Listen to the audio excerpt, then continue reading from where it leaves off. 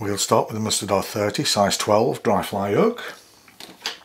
This is fluorescent green UTC ultra thread. We'll just start behind the hook only and go ways back to about there. Get rid of that, and then we can go forward again. Then what we want is just a little bit of wax on top there. I don't want to wax the thread because that will interfere with the deer hair.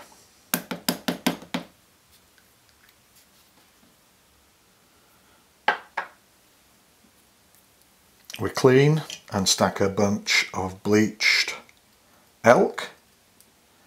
Now this is, I want to measure this about the same length as the hook shank. I want to go over here twice, and then we can tighten into it, and then we want to go back a few turns. We lift the body and we want to trim this at an angle. It helps if the deer hair here is long, because you can keep hold of it. There we go. I'll just turn this around.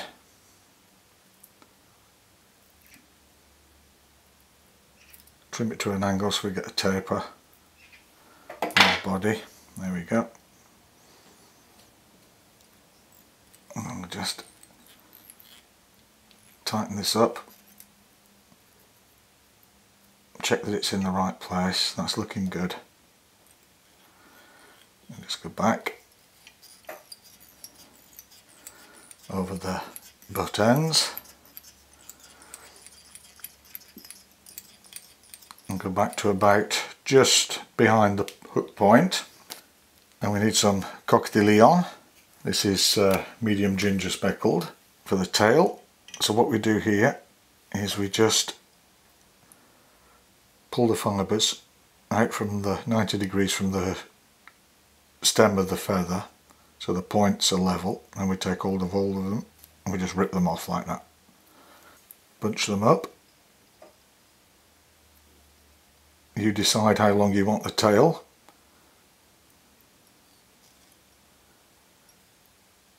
Bit too long for my likings. Just shorten that a little bit. That's good. And we go up here and we'll trim off the ends of the coq de lion, just so they fall to the tapered body. There we go. I missed one there, but there. Tying thread flat. And we go up here.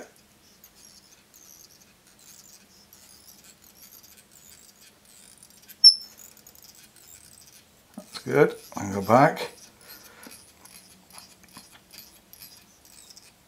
Now what we can do is, if you want to flare the tail, we can go under and back, so we get that flare of a mayfly tail. Just lock that off a couple of turns. This is a synthetic and natural blend in a kind of medium cream dubbing I've made. So we just want a little bit here to start with, and we just slide that up, catch it in, and then we can tighten it up and go forward. I want a scruffy body on this. It really helps with not only flotation but fishability, I think. We all have different thoughts on that. A little bit more.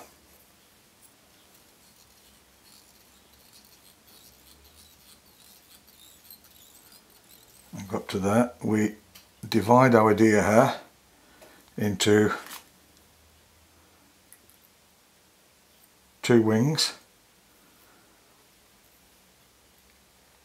one at the front, just press them down, one at the back like that. A little bit more dubbing.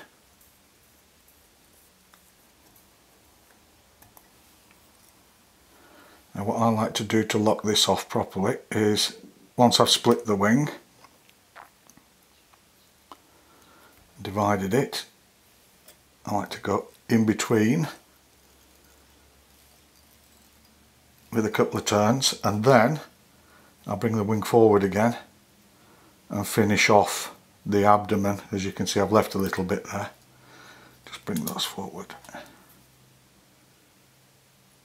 There we are.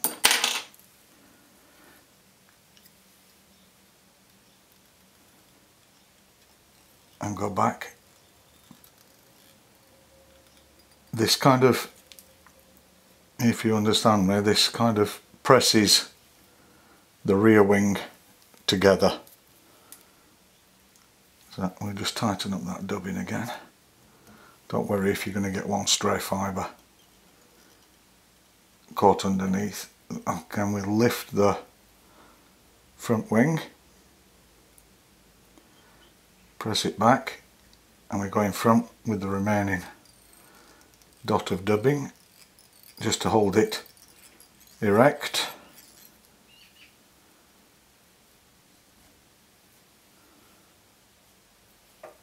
That's good. And give it a whip finish or two. So remove the tying thread. A couple of hairs there that gone astray. There we are. It's the double-decker split comparadome wing. And if you enjoy the videos, please like and subscribe, and thanks for watching.